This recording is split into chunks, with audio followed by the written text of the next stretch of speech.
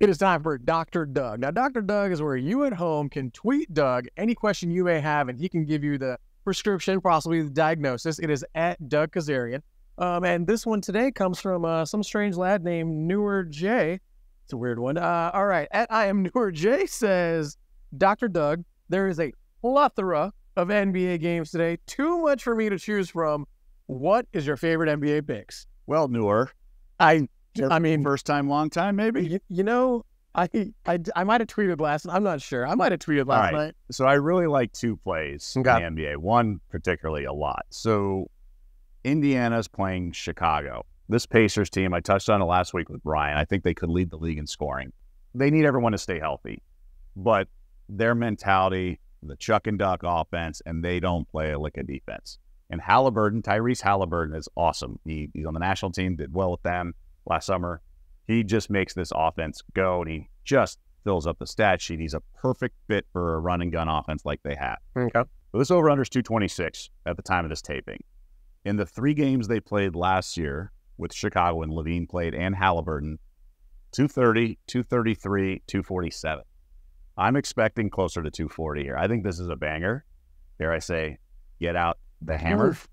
And I might even chop it up first half and game and things like that. I really like this play because Chicago has a tendency to play down to their scoring of the opponent. So they're perfectly fine being in a rock fight with guys like DeRozan and some other stuff, but they'll get up and down with Indiana. I think the Pacers will score, and whether or not the Bulls hold up their end of the bargain. But I think the Pacers could do 120, 125 themselves.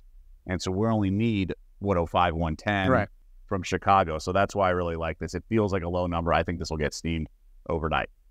The other game I like, and it's all about situational handicapping, and it's not quite a hammer, but this Pelicans team is very good with Zion Williamson. They are so loaded. Those pieces complement each other.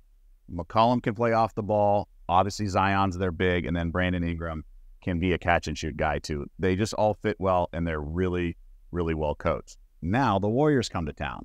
Warriors got the win on Sunday, and they were in a heated game with Houston. They get everyone's best shots. They had the big win against Sacramento in the playoff rematch. Then they go to Houston. This is a team that struggled to win road games all last year, especially at the beginning of last year. And they open up 2-0 on the road. Mm-hmm. I just think the Steph variable, he can go off, and that's what he did in the fourth quarter against the Rockets. And this was a tight game. Houston had the lead, and then they lost by 10. So that Steph could obviously win a game by himself, but that's just the risk you take. But outside of that, New Orleans is very good, and they're catching them in the right spot. Pelicans caught the Knicks in a good spot, back-to-back, all that, and then blew them out. I think this has a chance. So it's -3 right now.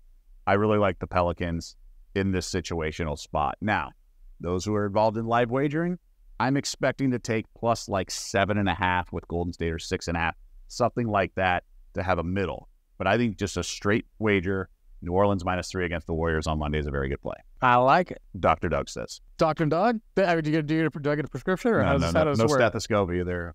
Now, you at home, if you ever have any questions, if you have a betting slip, maybe you just want some advice, please feel free. Send that tweet on over to Dr. Doug himself, and he will prescribe what's right for you.